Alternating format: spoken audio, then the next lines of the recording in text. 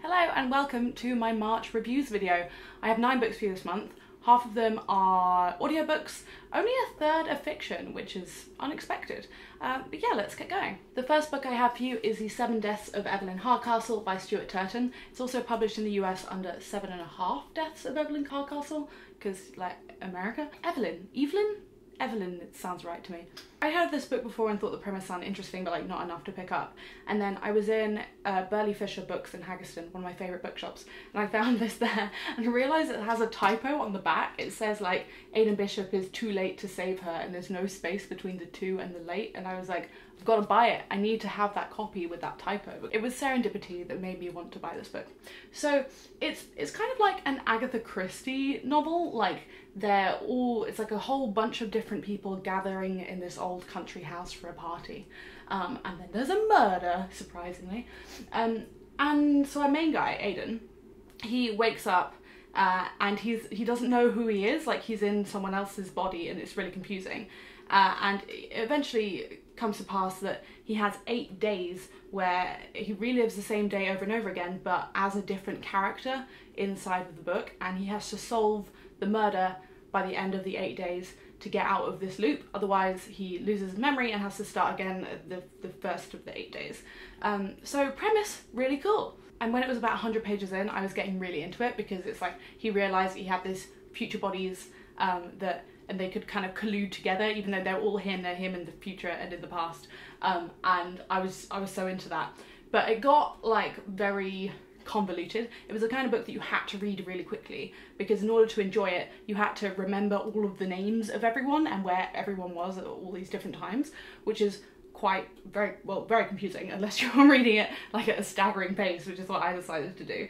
It does have like a map in the front of the house and everyone's room in it, and it also has, it lists all of the guests at the party, so you can always go back and reference them, but it's still, there's a lot to remember. And I would have loved it if it stuck with that, but it got really, like, there were too many elements to it besides it just being a murder mystery. At one point that he manages to change the future of the day, and I just fundamentally disagree with that, because if we're in, you can do time travel 2 ways. You can do time travel where everything in the past affects how it goes in the future, and then you may not survive, and you know, you can really fuck things up. Or it's like this is the way it has always happened, and no matter what, you're going to end up doing things that cause it to do the thing that's always happened. And there is a point in this where he like changes the story, and I just really disagree with that. Also, there was this whole like Black Mirror white bear thing going on. I don't want to describe it and ruin it, but there's a lot of elements, and there's also this crazy, so it's not just Aidan, our main dude, who is trying to solve this murder. There's also this girl Anna, who is like a friend of Aidan, but then there's also this butler. Is it the butler? I think it's the butler, who's just going around killing people, and it's very vicious, and it's just a lot. I think this was really, yeah, fun premise. Too much happened for me. The second book I have is an audiobook, and that is called Red Rising by Perez. This came out in 2014. It's part of a series. I think there are 4 in the series, and I think they're all out, or 3 of them are out. There are 3? I don't know. This is a future in which we are colonizing Mars, but everyone, like the social classes, are based on color. So red is like the bottom of the heap, and they spend all their time mining something to be able to terraform Mars and make it habitable. And then there are kind of like different class levels, and the top are like the golds that kind of control this whole, you know, dystopian system. So Darrow is aggrieved for some reason and decides to, like, he is forced into this thing where he's going to kind of overthrow the golds from within. It literally is Hunger Games, and that's the thing that really annoyed me about it. I thought it would be like a really interesting political thriller where like you start out, and I really enjoyed the start. You got like really gritty, and like then something terrible happens, then you realise the whole system is against you, and then you go like kill it. But that happens, and then he gets this like transformation into being like a fake gold, and goes into this academy where all of the best young golds fight it out to become like ultimate god. I don't remember. But I just kind of expected it to be the thing and not have the majority of the book be like he's with these other young people in teams on this terrain and they're like fighting each other to the death, pretty much like it is Hunger Games. And it also really annoyed me that this guy Darrow is just like ultimately skilled at everything, and it made me think about how like there's this gender divide and these kind of like young dystopian things where like one person comes up and it has to, you know, fix everything. And it's that like when it's a male character, they always seem to be, they never have any doubt, and they always just like have the skills. So like in Red Rising and in Ender's Game. But if it's a woman, like in Divergent or The Hunger Games, they're always like not, they're kind of like thrust into this situation that they don't want to be in. And oh, it just really bugs me. And I'm kind of over it. I've read enough of those books. I didn't need another one. I thought this was something different. So yeah, I'm not gonna read the sequels. The third book I have for you is Notes on Nervous Planet by Matt Haig. This came out last year and came out, I think, the other week in paperback, which is why I own it. So this is about, it's non-fiction, and it's about kind of navigating the world, the like digital culture, without you know, it damaging your mental health. So Matt Haig talks about how he'd had like a nervous breakdown, has a lot of panic attacks, and how that kind of increasingly has been related to having this complete interconnectedness of like the social internet, and how he's found like coping strategies to deal with that. And it was really sweet, but I just feel like I'm over this problem. I don't like it how he describes everybody as like these social media drones, and we're all like, we can't get off Instagram, and you're obviously like, everyone has this complex about thinking that everyone's having loads of fun all the time and they're not, and their life is boring, when like the solution is that you have to realize that people only put the best things about them online. And I'm like, yeah, obviously. I feel like this doesn't acknowledge that there is a way to navigate the space outside of it. You know, instead of being like, we have the social internet, here's how we're gonna like deal with it to like, you know, deal with it healthily. When actually you can just kind of check out of the social internet and pick the bits that are right for you in the first place, which is just something that wasn't addressed. I do think that someone that does struggle with, you know, their mental health in relation to being like hyper connected all the time, they would really enjoy this. And I actually bought a copy and sent it to my friend Anna because I just feel like it would be really up her street. Not because she has problems, but just because it's like really fun and lighthearted, and also if you are kind of deep in that world and you have to be for whatever reason, you know, this is some interesting takes on those issues. So it's formatted in a bunch of like really small chapters, and there's this one that I really like that's quite different to anything else, but I just want to read it to you. It's called A Note from the Beach. Hello, I am the beach. I'm created by waves and currents. I'm made of eroded rocks. I exist next to the sea. I've been around for millions of years. I was around at the dawn of time itself, and I have something to tell you. I don't care about your body.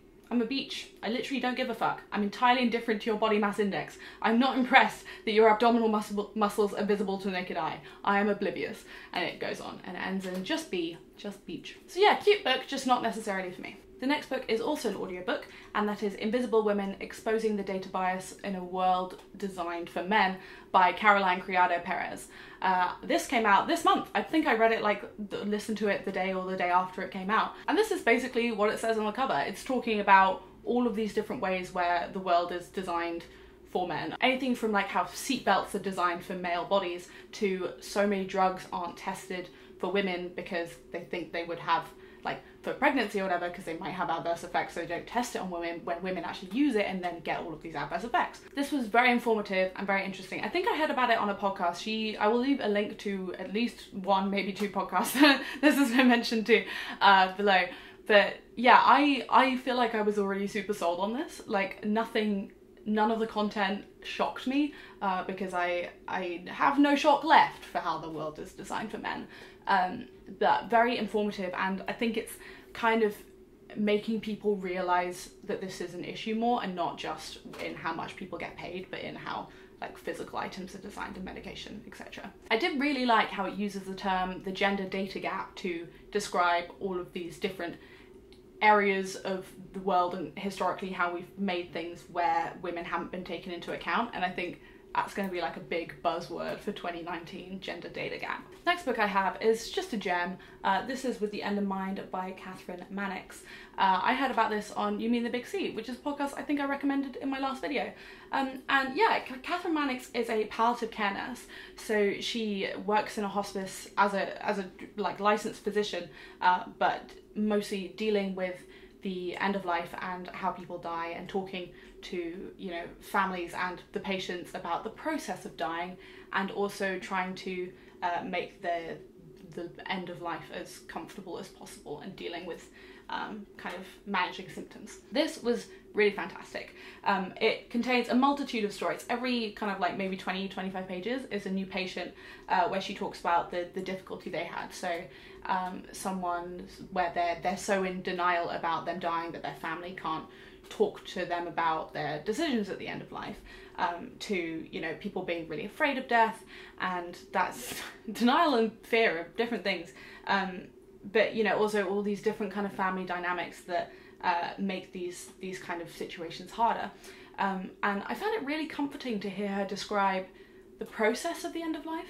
I've never seen someone die, and I've never even like been in a hospital near a dying person, besides when I was young, I guess. But just hearing like how you just like slowly over the like weeks before you finally die, you kind of are sleeping more and being awake less, and eventually like it's very calm and you breathe out and you just don't breathe in again.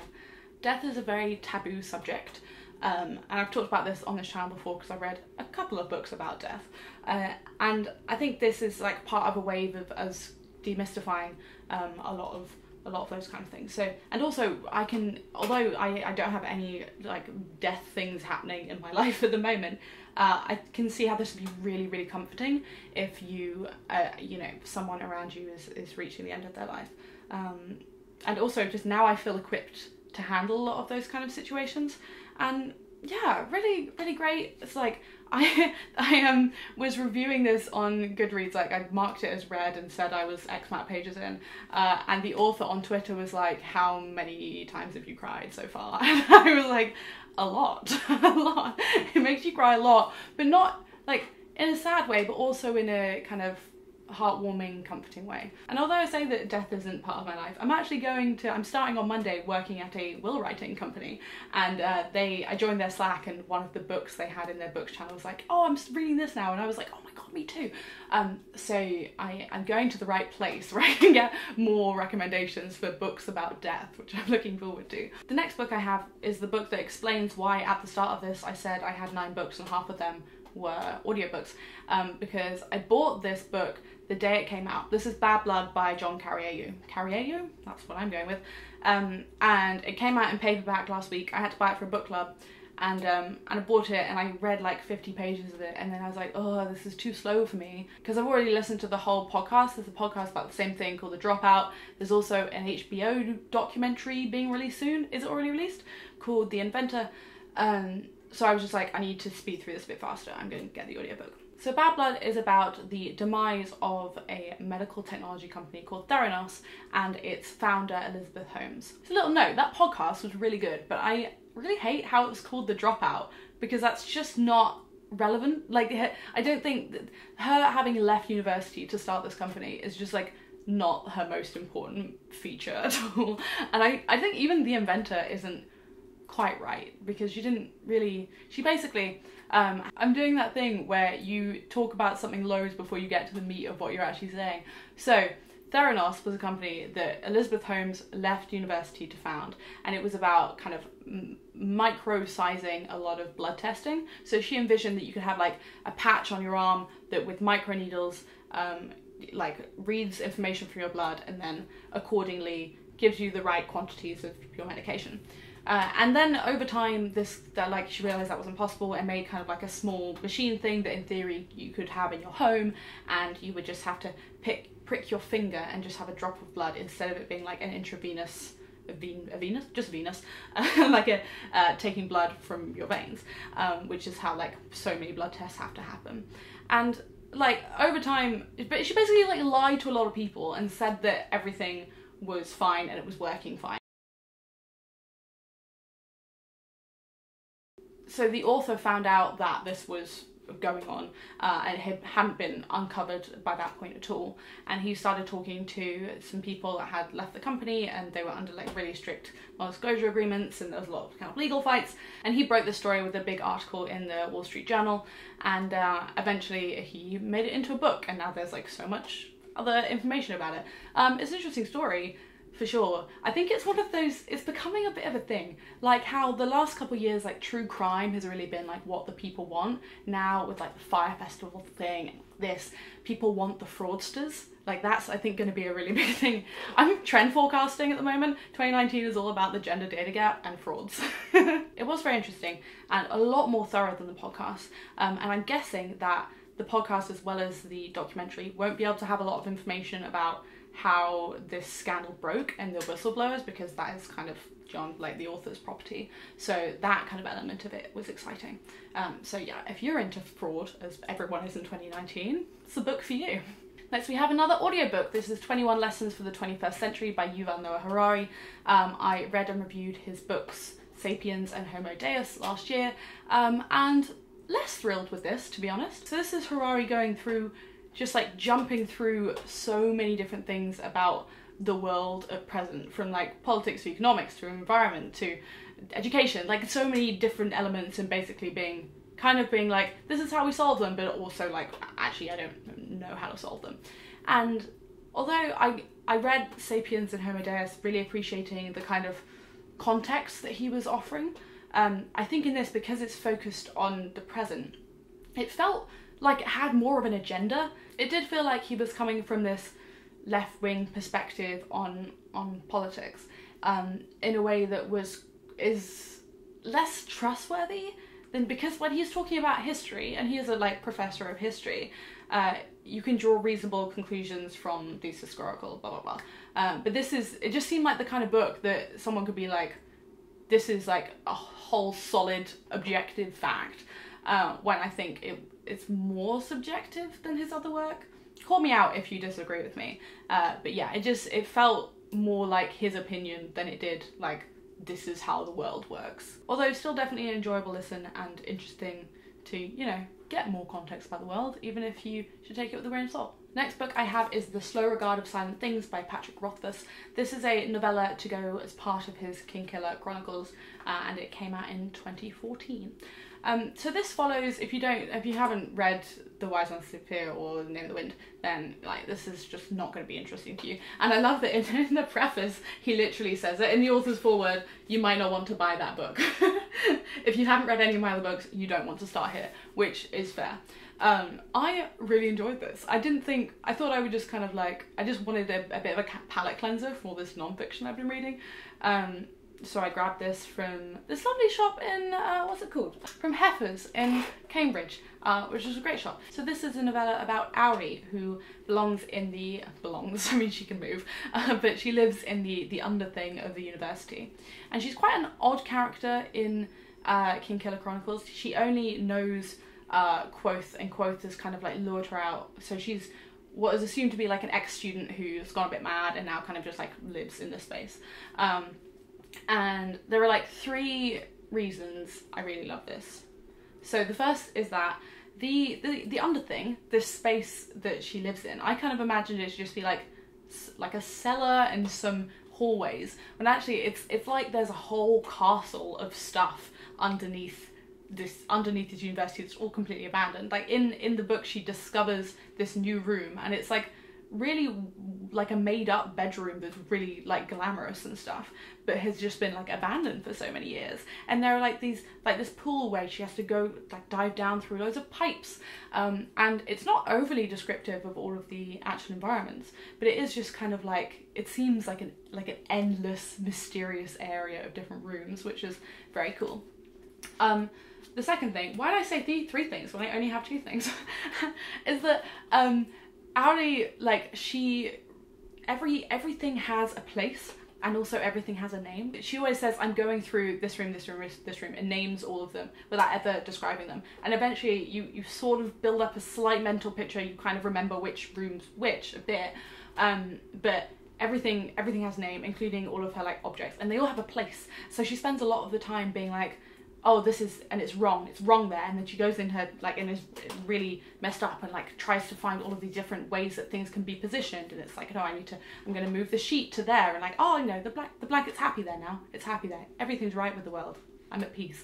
But yeah, she has this really interesting connection to objects in a way that, the thing that I love about it is that it's it seems both really sensible and kind of like she does have this like heightened sense of all of the things around her, but it also is mad, and it just like runs this really fine line of you can go with how mad it is without thinking she's fully mental, and also without thinking that everything she's saying is sensible. And I really enjoyed that. I think she's a really interesting little character, and this was very fun. I know that Rothfuss, he's written a couple other novellas in this world with other characters, so I'd like to read more of them because I think his writing is just really good. Appreciate it a lot. And the last book I have for you is another audiobook, and that is Hunger by Roxane Gay.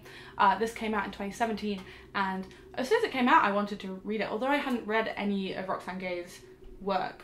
I've always wanted to read Bad Feminist, and I know that she's just like renowned as being like a wise, interesting feminist woman. And the other day I just felt like listening to it, so I did. So Hunger is a memoir. It's called A Memoir of brackets My Body, I think is the subtitle, and it's really about Gay's like connection to her body as like a physical thing, and takes it through her life. So she was slim, or like normal, until she was 12 years old, where she was gang raped, sorry, trigger warning, gang raped by her boyfriend and his friends. And she kind of is retrospectively talking about this age, I think 45, and saying that like after that she chose to like eat loads and put on weight as a form of protection, because if she made herself undesirable to men, they wouldn't be able to hurt her. And this is the start of her whole life having like really big problems with weight, and that's the issue. I just said problems, and it's not a problem. Like in some ways, in like some medical ways, yes, there are issues with being overweight, and she's not just fat. This isn't a person talking about like being self-conscious because they're fat. This is someone that is extremely obese. I think she says at the start her heaviest was 650 pounds, which is 200 kilograms or something like that. That's like triple, quadruple my weight. So it's not just talking about her self-esteem, it's really talking about a lot of practical issues she has with like, you know, flying and moving and communicating with people. And that's kind of one aspect of it, but a lot more of it is how people react to her as an extremely fat person. And also how this kind of trauma when she was young has influenced her like eating habits and her views about herself and her value, and how that's related to her sex life and romantic life and stuff. Really just very powerful. She's both extremely fierce and very vulnerable, and it's just so sincere, that I thought was fantastic. A really big topic in this book is fat phobia and how people view fat people, obviously, because this is something she's had to experience.